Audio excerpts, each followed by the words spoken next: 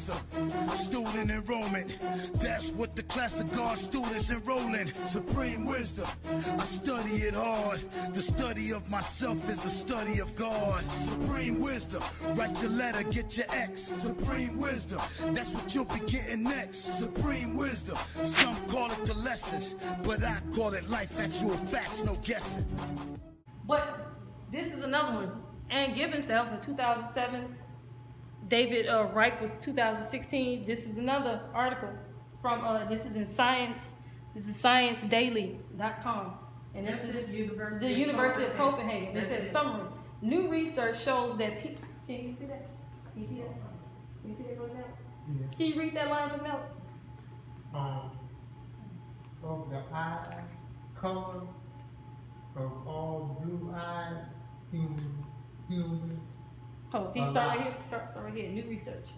New research shows that people with blue eyes have a similar common ancestry. Scientists have tracked it down a genetic mutation which took place about 6,000 through 10,000 years ago and is the cause of the eye color of all blue-eyed humans alive on the planet Earth. On today. The planet today. That's right. That's right. So, Brother Malley, question.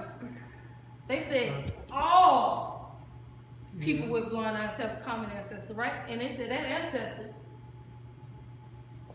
he lived between 6,000 and 10,000 years ago from today, right?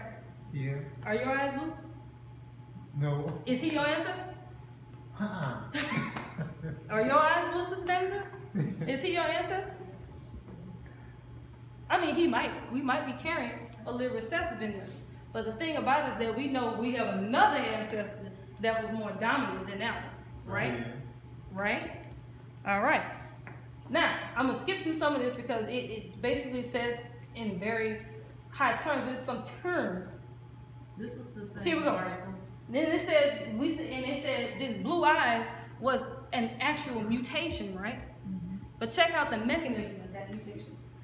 It says originally, we all had brown eyes, like everybody in this room has today. It says originally, we all had brown eyes, said Professor Hans Aberg. We're going to surmise from Hans Aberg, you know, I don't see a Hans Aberg in here. But Hans Aberg from the Department of Cellular and Molecular Medicine. But a genetic mutation affecting the OCA2 gene. OCA was what? That was long for, that was albinism, right? That was the ocular cutaneous albinism. So we even learned what that is. So we up on game. We know what they're talking about. It says that, but a genetic mutation affecting the OCA2 gene in our chromosomes, we know what chromosomes are, resulted in the creation of a switch which literally turned off the ability to produce brown eyes. Now, Sister Deborah, you asked the question, how did they get white? And I've been pondering at this since the beginning. And I was saying that you originally start off with black and brown, and inside the brown, there's the red and yellow. Where did this white come from? And my answer is that this mutation that happened actually turned off the ability to produce those colors, and therefore what you're left with is white. And so the reason that the white man is not there is because up until that mutation happened, you know, that pigmentation, that dominant gene had been expressed. So it wasn't until they were able to, Yakub was able to turn off the gene that was responsible for producing pigmentation. And this is how he was able to produce that white man. That's how he knew. Because you would ask why he didn't go another 200 years. Because when they came out white and they wasn't producing any melanin at all, he was like, I have arrived to something that is unlike. Okay? So going back, I can scroll. So that's the point that I want to get to, was that that's how that mechanism works. At this point, we've just been doing dominant recessive. At one point, there was a gene that said it was an on and off switch. And then when 2 recessive came, the switch flipped off. Got so recessive, so weak that it just didn't even, so it wasn't even just working on dominant recessive, it actually had mutated and started doing what it wasn't even supposed to do, which is turn off. Okay, I want to say something about the genome. The genome, you have certain, what they said, switches.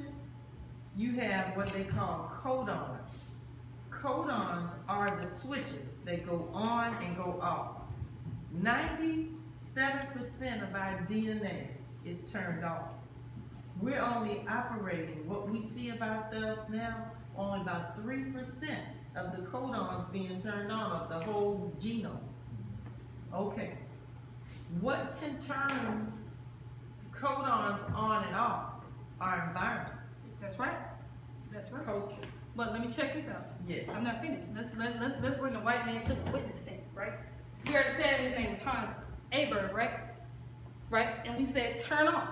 That means that the gene that was responsible for even producing melanin in the eyes, when we talk about blue eyes, it was turned off. But let me read further. It says that turned off the ability to produce brown eyes. The OCA2 gene codes for the so-called P protein, which is involved in the production of melanin. And it says the pigment that gives color to our hair, eyes, and skin. The switch, which is located in the gene adjacent to the OCA, does not, however, turn off the gene entirely.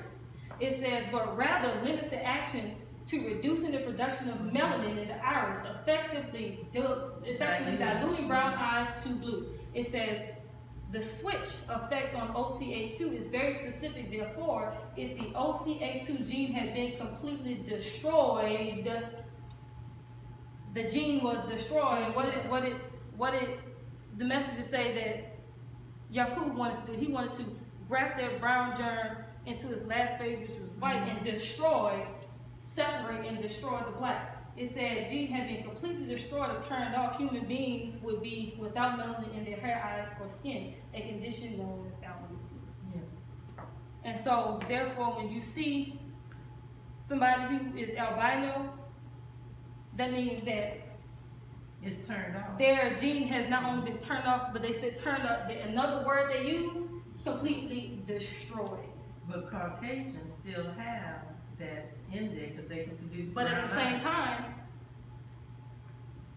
it said that with the the ocular albinism, it says the condition strictly affecting the eyes. Right, but all white people are not albinos. But it's not. They're not all. And I even have pictures of white albinos. But the thing about it is that I'm pretty sure the thing closest to an albino but that's how is a we Caucasian. Had to produce albino. We had to go all the way and get that gene, right, albinism, to produce them. Okay. So it's not that white people are albinos, but we produce them from that. That's in right. Us. That's right. Yeah. Yeah. And now check this out. Now the reference, because that was on like a website for like normal people to look at, because we can understand those words. How but many check slides out you got? that was my last slide. And I just want to show y'all some of these things. Because I'm going long, but I started late, and that's my fault. But because I was trying to put the stuff together. But it says the journal reference. It says Hans Aberg. This is the man we talking about, and all these other people. It says blue eye color in humans may be caused by a perfectly associated, what's that word? Founder. Mutation in a regulatory element located in the HERC2 gene inhibiting OCA2 expression. They call that a founder mutation. And I actually have I clicked that link and it brought me to this page, and I can't, look, just looking at that, you can see all these numbers, because this gets real scientific. Right. So I stayed with this. And the actual name of the paper is blue eye color in human may be caused by a perfectly associated founder mutation. The Supreme Wisdom say that Yaqub is the founder of unenlightened. Okay, and he is the father of the devil. All right, I have many more things, but I'm not going to go into that because time is amongst us. But here's more so.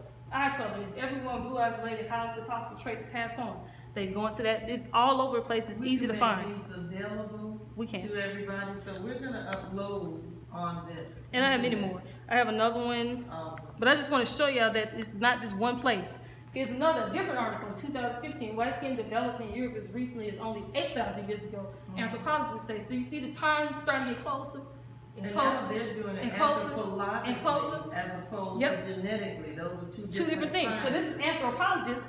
Anthropologists, they deal with, you know, the remains of people who used to live. Geneticists deal with the DNA. And so what we did, we started with the anthropology with Blumenbach. We came up to Mendel with genetics. Now we getting the modern day research because Blumenbach and Mendel were like in the 1800s and the 1700s. We all the way up to the modern day. Scientists are still proving it, and their time is getting closer and closer and closer to what the messenger says. So who do I believe? I believe the person that was able to measure 10 times and cut once. So in my review slide, because the messenger said he got it from God himself, right? These people, you know, they got it from themselves, and they keep changing the answer. The messenger gave one answer, he has to change the sense. So in review of today's lesson, one thing we went over already is that the black man produces 4 colors, and what are those 4 colors?